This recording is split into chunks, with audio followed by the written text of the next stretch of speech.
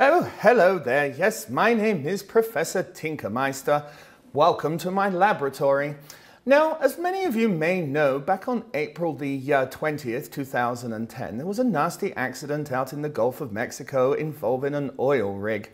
Now, some of you may or may not know this, but there are miles and miles and miles of pipeline with oil under all the oceans here.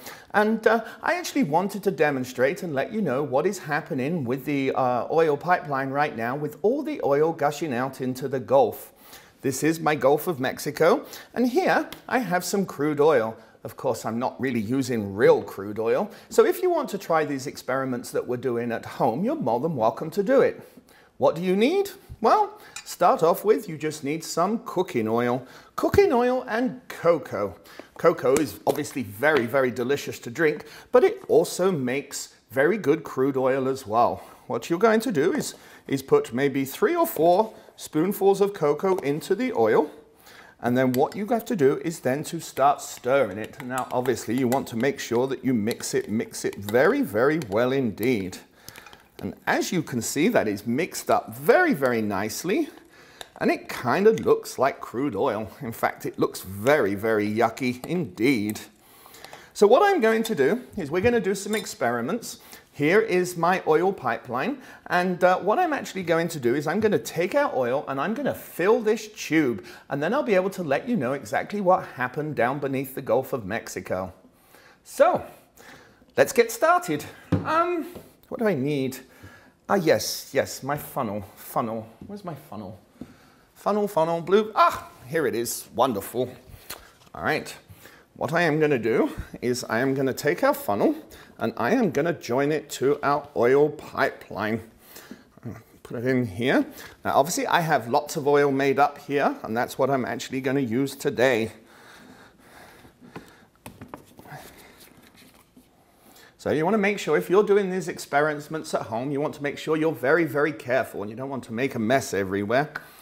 So I'm going to take our oil and I'm going to start to fill our oil tube right here. And what's actually happening now is the oil is pushing down. Keep pushing. Keep pouring.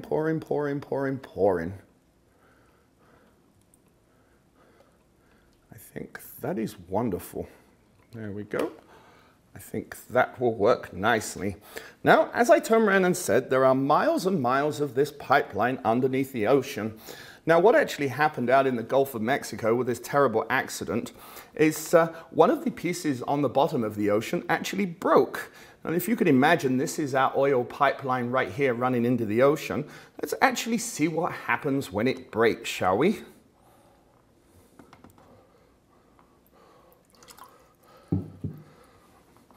I'm going to hold this up and let's see what happens with this oil. I'm going to start off very slowly first of all. Oh my, just look at that. That oil is bubbling up through the pipeline. Now, as you can see, the oil is actually floating up to the surface.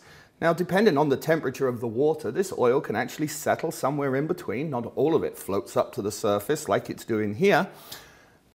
Wow, just look at those plumes of oil that's floating into our Gulf of Mexico. It's certainly making a big mess.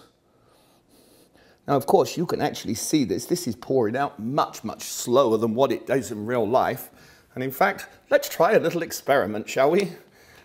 Because obviously there's much more pressure underneath the oil. So let's see what happens when I blow into our tube.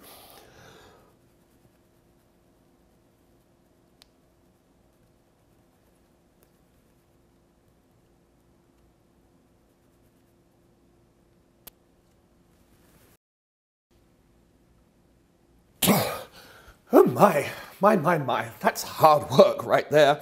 We blow a little harder, shall we?